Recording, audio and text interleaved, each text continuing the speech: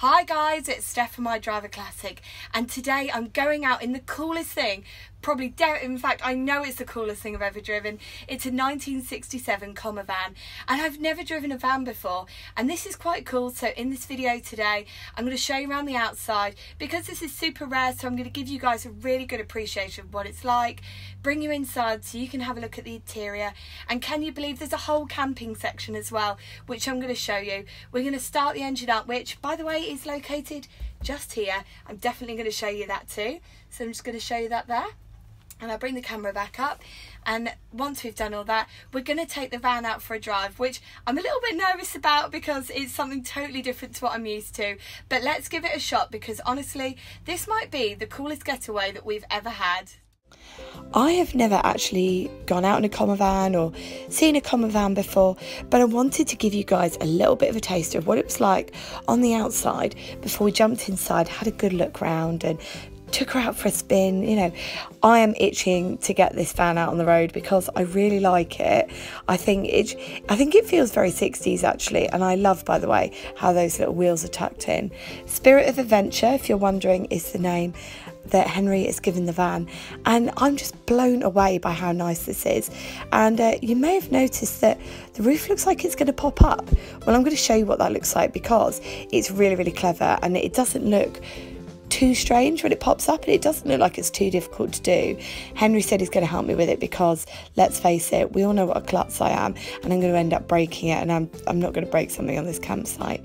But as we look round, I hope you're getting a bit of a feel for it.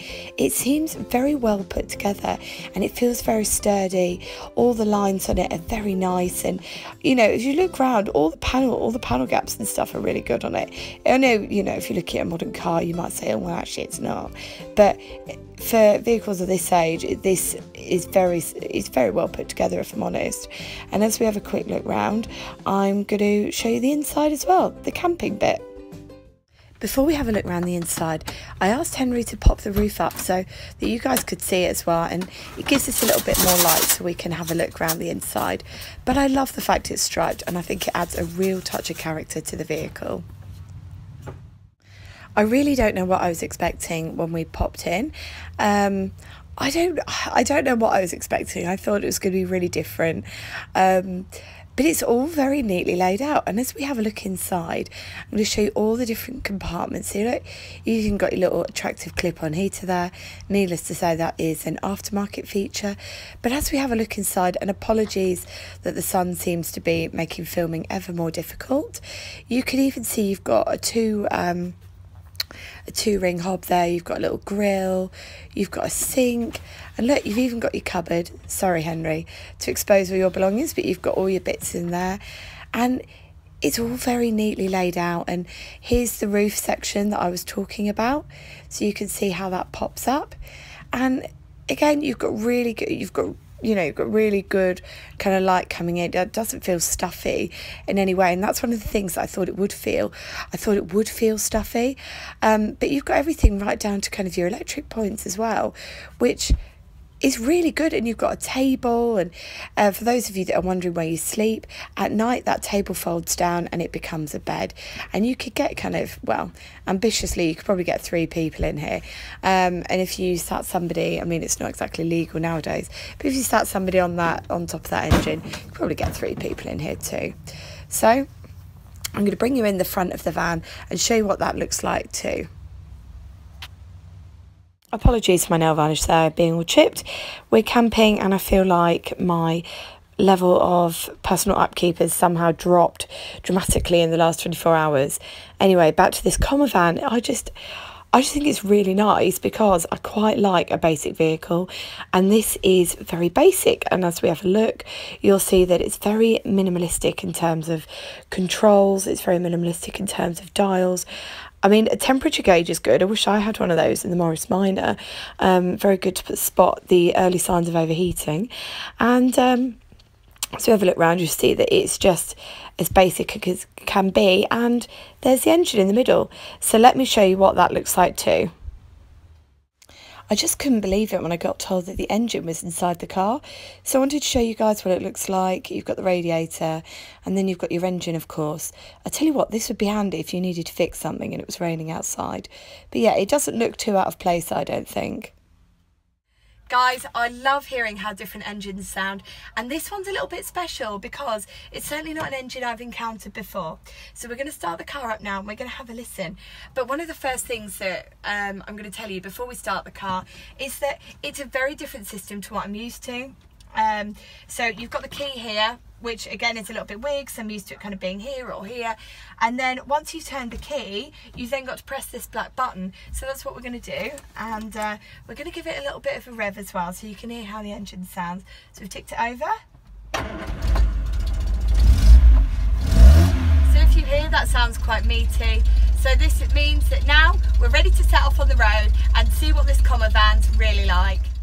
Guys, what can I say? I'm out driving this amazing comma van and it feels very like, I feel like I'm in the Mystery Machine. It's amazing, and I'm kind of driving around and I'm sitting above the axle, so it's quite floaty, but I really like it. It's quite a surreal experience, and the middle mirror, so the rear view mirror up here, I'm not really able to use that. It's not really working for me, but the side mirrors are great, and I feel kind of, I guess this is what it feels like to drive a bus, because this steering wheel is massive and I'm kind of just like this, but it's cool, and I really, really like it. Guys,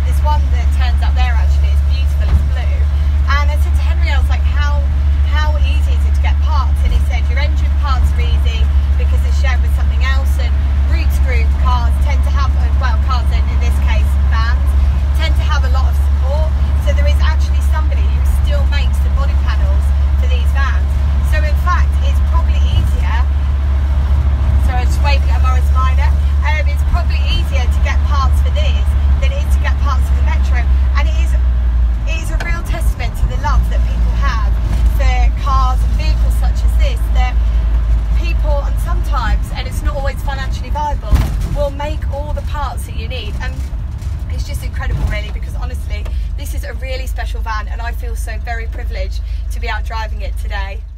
Now I'm coming to the end of my drive, and all I can say is that I've had such an amazing time being out in this car, because, well, van even, because it's just been so much fun, and it's something so very different for me. I'm so used to, I love vehicles in the 60s, but usually all I ever get to test is kind of your normal cars and stuff, and this has been such a breath of fresh air for me, and I've enjoyed it immensely. And I would honestly say, like, if you're out there, and camper vans now are considerable money, but if you're looking and you're thinking, oh, I've been thinking about getting a VW, and you think, I don't have enough to stretch, why don't you look at a camper van? Because everything seems to add up to this. It's fun, it's so attractive, and it's so much cheaper as well. Henry's been talking me through how much they cost, and yeah, a mint condition is going to cost you a lot more, but in general you could break into the world of camper vans at quite a low entry level in terms of vintage and classic camper vans. And I definitely think if it's something you're considering or you're looking at for you, I definitely think a camper van is a very good option. As I drive around in this, what I can only describe as mystery machine, I wanted to tell you a little bit about Comma, a little bit about the van as well. And the first thing I've got to tell you is unfortunately, unlike some of the other vehicles and cars that I've reviewed, there's not masses of information online. So I've had to do quite a lot of digging, but I found out a little bit to tell you, because this is a very special van and I want to give it the credit it deserves, because it's been fantastic to drive. And hopefully, if there's some of you out there that are looking for, you know, maybe a camper or something a little bit different, I will hopefully be able to persuade you to try a Comma van instead. So Comma were British and they were part of the Roots Group, and Comma existed from 1905 through to 1979. And unlike some of the other Roots Group marques, Comma specialised in things like vans, trucks, military vehicles and buses, and everything was built on a purpose-built site down in Luton, which, for those of you tuning in from abroad, is down south, not too far from London actually. Now, in the 1970s, Chrysler took over Roots Group and they phased out Comma and they replaced it with Dodge. It's not a case of it went bust or anything like that, or didn't really have a shady past like British Lane. It literally just got phased out. Now, as I kind of said earlier in the video, I wanted to let you guys know how many of these were still on the road and how many are still running. And I use a website called howmanyleft.com, which is not always accurate, but it's a pretty good indication of how many vehicles are out there of a certain marque. You can get a bit of a feel for it. And I could only search by manufacturer. I could only search Comma. You couldn't even search for a vehicle. So in total, it says, so take it with a pinch of salt, but it's not usually too far wrong, there are 963 Comma vehicles on the road, including this one, and there's nearly 400 on Sawn. But again, it's that crazy thing that I can't even tell you how many Olympians are on the road, which moves me on to tell you exactly which model this is. It is a Comma van, but it is a Haylett Olympian, most commonly known as an Olympian. And one of my favourite things is 70s advertising, and this was advertised as offering you 118 holiday days a year, which they worked out as weekends, and it was classed as living in comfort because you had curtains, a freestanding table, beds, reclining seats, washing and cooking facilities, and the ability to have some light and air in the van, which is both ridiculous and endearing. So overall, fantastic vehicle. Not as much history as I would like to give, but hopefully I've given you a great indication of just how amazing and special this Comma van really is. Guys, what can I say, but it has been such a cool afternoon driving this amazing Comma van, and I've had such a laugh. And I really hope you've enjoyed having a look round and coming on the drive with me and seeing just what it's like to head back to the 60s and camp in style. Now, if you've enjoyed this video as much as I've enjoyed making it, please click the like button. And of course, any comments you've got about Comma vans or any questions about the channel, pop it in the comments section below. And of course, don't forget to hit subscribe, because new videos go up every Wednesday and every Sunday. Now, until next time, take care and drive safely.